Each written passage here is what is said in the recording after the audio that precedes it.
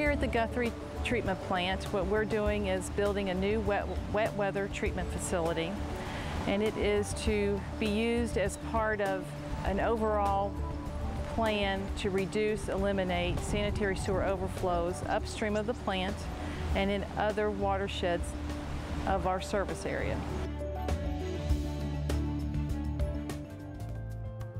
During dry weather flows, normally this plant sees about 20 million gallons a day of flow from the Pond Creek and the Mill Creek watersheds. All of the sewers that serve this plant are separate sanitary sewers. We also have a portion of Jefferson County that's on a combined sewer system. And during wet weather flows, that area goes to the Morris Foreman treatment plant. During wet weather events upstream and in Jefferson County, the flow will be monitored, and when it reaches a point where Morris Foreman has maximized the amount of flow that it can treat, additional flow will be diverted to the Derrick R. Guthrie plant to treat and to treat those peak flows. When the Guthrie expansion is complete, it will be the second largest regional treatment plant in our system, Morris Foreman being the largest. This plant and its expansion for all of the overflow from sewers is going to benefit everyone in this community. I don't think there's anyone in Louisville Metro who won't see the benefit either directly in the watershed itself or in neighboring watersheds around Pond Creek.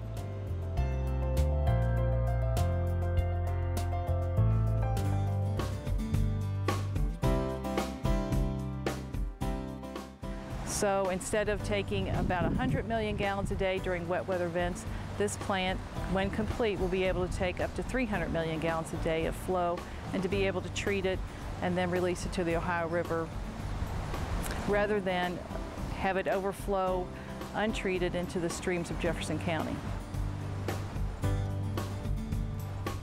We also have in Jefferson County areas that are separate sanitary sewer systems that flow into our combined system. So one of our goals was to reduce sanitary sewer overflows, and we wanted to try to maximize the separation between the separate system and the combined system. And so with that in mind, we came up with a strategy to increase interceptors and eliminate pump stations that were not large enough to accommodate all the wet weather flow. And so our strategy was to build larger interceptors and at a point in that system, at the low point of that system, to divert just the wet weather flow to this plant in order to better treat it and to avoid or eliminate a sanitary sewer overflow upstream. This project represents the second largest capital expenditure in MSD's history, and is a major component of our federal consent decree to clean our streams, creeks, eliminate sanitary sewer overflows, and minimize combined sewer overflows. So by completing the upgrade and the expansion of this plant, at some point we're going to greatly reduce those overflows and greatly improve water quality.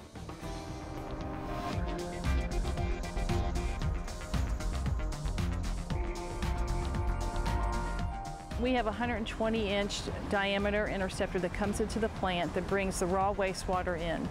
The first thing that we have is we screen the wastewater and then pump it up into the treatment plant for further treatment.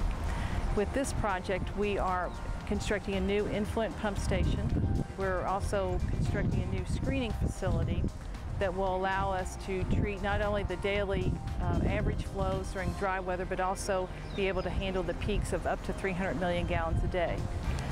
Once flow is screened at the plant, dry or wet weather, we will then separate it. If it goes over 200 million gallons a day, that additional flow will go to a detention basin where we'll hold on to that diluted wastewater, hold back that peak flow until the plant's ready to accept it. So we're building a short-term detention basin and also a large equalization basin that will be able to hold up to about 19 million gallons.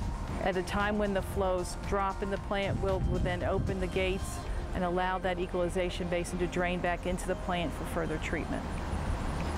We're also renovating an existing pump station to make it for the wet weather pump station to be able to go from the wet weather station up to the short-term detention and then flow by gravity into the equalization basin. Additional construction includes, we're doubling the capacity of our grit basins that does a preliminary treatment of the wastewater. We are adding another aeration basins to increase the ability to biologically treat the wastewater, and then 6 new clarifiers that will allow us to separate out the solids from the liquid phase.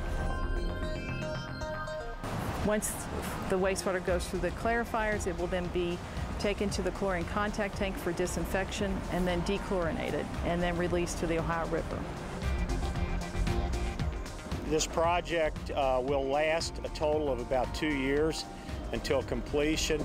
It's one of a great many across Metro Louisville, and by 2024 we will have hoped to have spent in the area of $850 million to meet all of our clean water goals under the federal consent decree. And I think that is something we need to be proud of, because the majority of federal consent decrees with cities of Louisville or similar size are in the billions of dollars.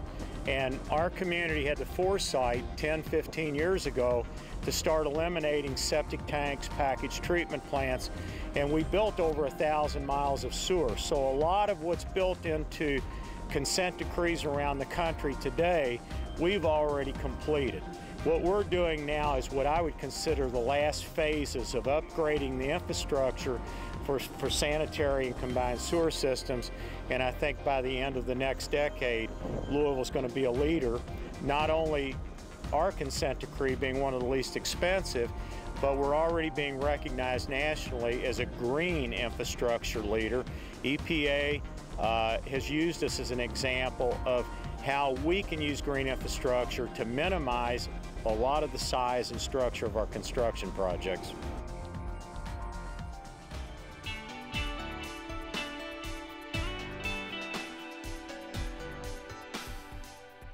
Our local ratepayers invest their dollars in water quality improvements like the Guthrie plant. At the same time, that provides local jobs in the construction industry, which also moves the economy forward in challenging times.